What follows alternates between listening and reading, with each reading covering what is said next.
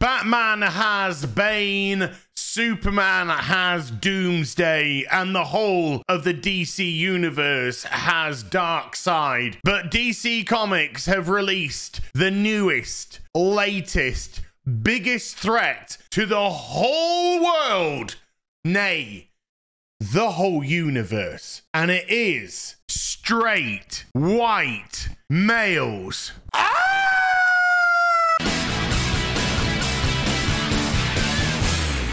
Hi everyone, it's Az here from HeelvsBabyface. If the left have censorship and the right have satanic panic, then I think it's perfectly fair to say that DC Comics have white man panic. Over the course of the last decade or so, both DC and Marvel have been creating some of the worst comics I have ever read in my life. Out of ideas, out of talent, and out of creativity, they now turn to race changing, gender changing, sexuality changing, and alienating so many customers. Because this ideology isn't adding to the rich lore and history of these characters, quite the opposite. It's annihilating them, because this is the only ideology which is now allowed in mainstream comics. No longer are you allowed to have any other opinion than the opinion of the far left. And we've said it time and time again, but diversity of thought is the only diverse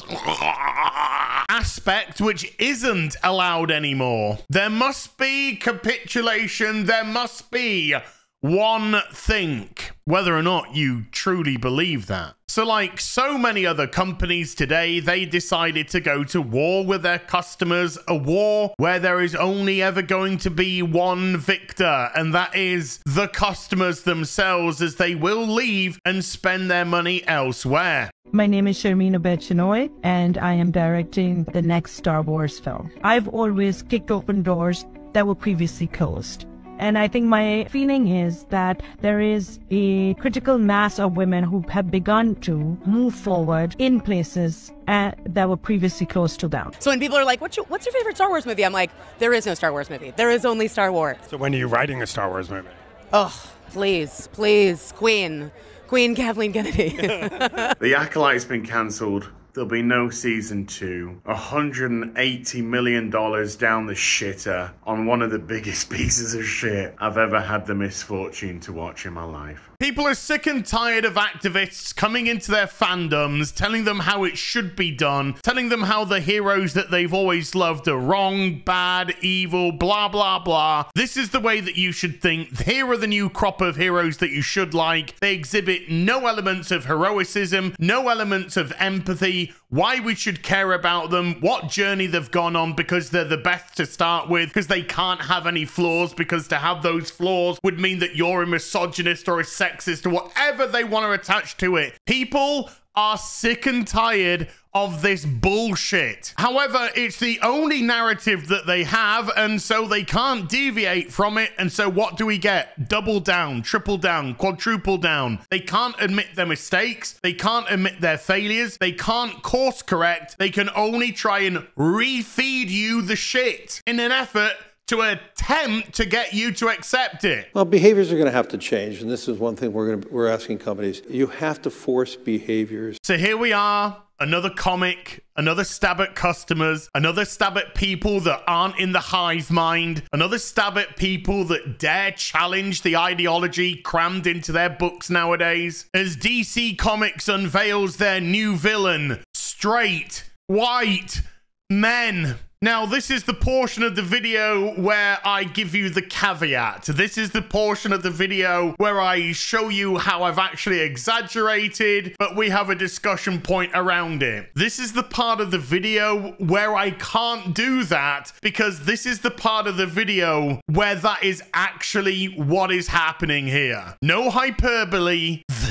This is the true new villain for DC Comics. In the new Blue Beetle comic, they show the radicalization of somebody through YouTube. Oh my God! It seems like the more isolated he became in his real life, the more time he spent posting online and ignoring the real world. A self-fulfilling prophecy. Hey, bitch, did you look in the fucking mirror? We are concerned about troubling and irresponsible, one-sided news stories plaguing our country. Plaguing our country. The sharing of biased and false news has become all too common on social media. More alarming, some media outlets publish things simply aren't true without checking facts first. Unfortunately, some members of the media use their platforms to push their own personal bias and agenda to control exactly what people think. And this is extremely dangerous to our democracy. This is extremely dangerous to our democracy. At first, he mostly watched and shared videos about comics and games.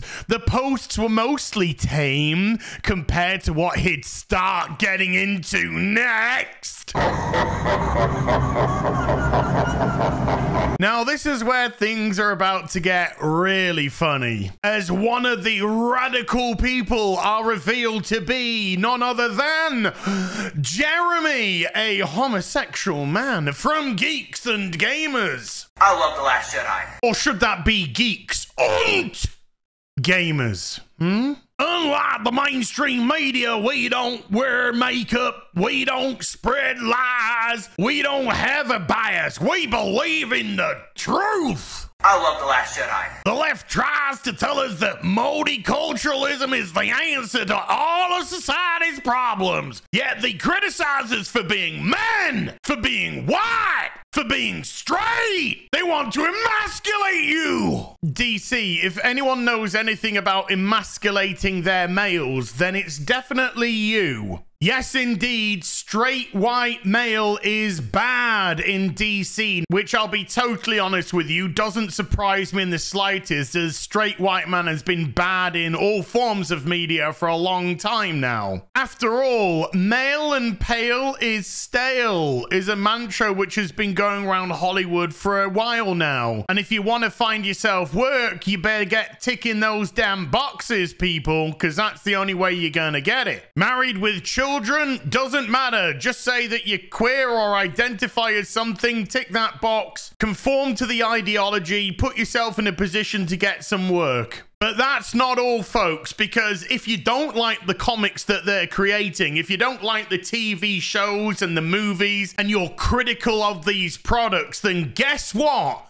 The next page is about you. The thing is, Jamie, I'm 99% sure this fraternity is actually a neo-Nazi group.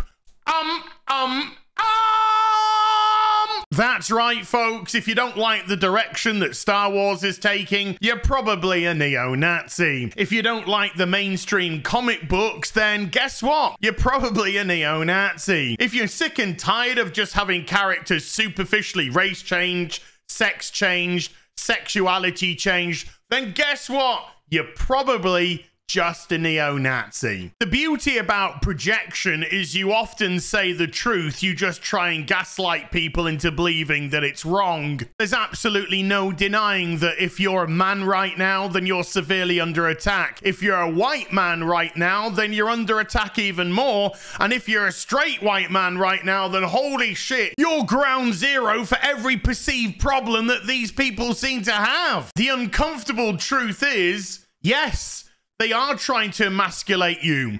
Yes, masculinity now has the word toxic in front of it because they fear masculinity. They want to demonize it, make it feel as if it's evil or wrong to be masculine. Shame you for it. And you can put as much red ink on this page as you truly desire. There ain't nothing that's been said on this page which is wrong. Here's another truth for you. Writing dog shit like this is the safest fucking thing you can do in comics, TV, and movies right now. Conforming to the accepted narrative doesn't make you edgy or different. It makes you complicit, compliant, and a good little dog. And the simple irony of the matter is, this isn't even Ted Kord's Blue Beetle. You see, this is a derivative. Another lazy, race-changed derivative of that character. When you tell your prospective customers that you hate them,